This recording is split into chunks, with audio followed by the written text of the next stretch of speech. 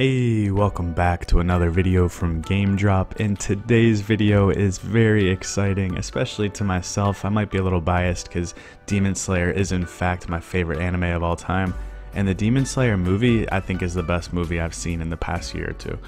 But this game, Demon Slayer Kimetsu no Yaiba, the Hinokami Chronicles, will be releasing October 13th of this year, of 2021. It's going to be releasing to PS4, PS5, Xbox One, and Xbox Series X. Now the game is going to be $60, which is a little steep, but I don't have a problem paying every penny of that. I expect the game to really, be endless fun, especially with the PvP, the fighting. There's going to be several characters that you can play with, literally anyone from the anime from what I've seen so far. So you'll be fighting as Inosuke, you'll be fighting as Zenitsu, Nezuko, you'll be fighting as Rengoku. It's going to be absolutely sick.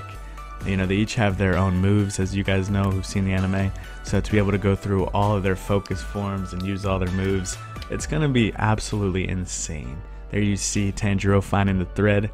The anime was so damn good if you guys haven't seen it. And what's even cooler is for those of you who have seen it, we can pretty much relive it while playing as Tanjiro, in his point of view. So it's sick. It's like we get to relive the entire 26 episode series again. And like I mentioned, there is going to be PvP, which I think could be extremely fun. I haven't gotten into a fighting game in quite some time, but I will make sure I get good at this. Imagine being able to use Zenitsu and being able to use, his 10 thunder breathing techniques. You know what I mean? How cool is that? There's so many moves that we don't even know that they have that we'll get to explore and learn more about the characters in this game, because we haven't got to see every single one of Zenitsu's moves or Inosuke's. But yeah, there's so many things that we could learn from this game that we haven't even yet been exposed to in the anime. And I believe the second season comes out right around the same time as this game. So the whole Demon Slayer is just gonna pop off around Halloween time. And I'm sure most of you guys, if you're watching this video, you have seen this series.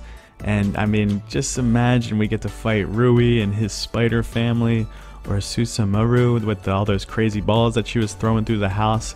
These are fights that we're going to be able to relive, and it's probably been a while since you've seen that episode, so it's going to be dope. It's going to be nostalgic. We'll get to fight Drum Demon, dude. It's going to be awesome. And for you guys who have not seen the anime series, please watch it. In a nutshell, it's about a boy named Tanjiro who comes home and finds his entire family slaughtered by demons. The only survivor somewhat is his sister Nezuko, but she was turned into a demon.